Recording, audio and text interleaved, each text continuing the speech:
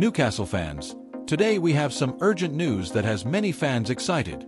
And you won't believe what could be coming.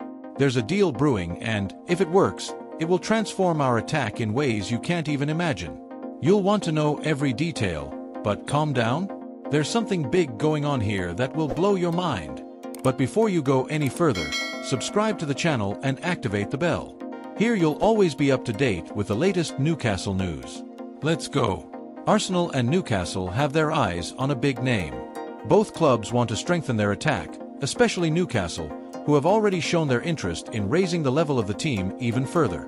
And this player, folks, is one of those who, when he gets on the pitch, makes all the difference.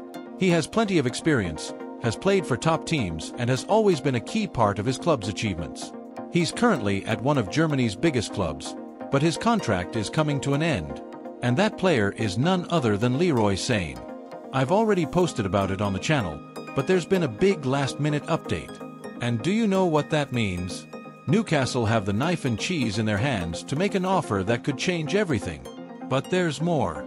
The German club want to extend his contract, but at a lower salary, which could open the door for us, and that's where we come in.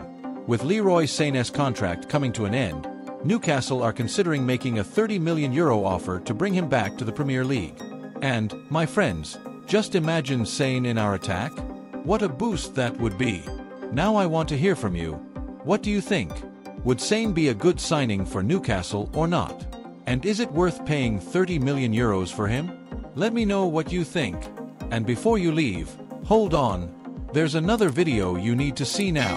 Take a look at this other breaking news that could jeopardize Newcastle's future. 20-year-old talent targeted by Newcastle.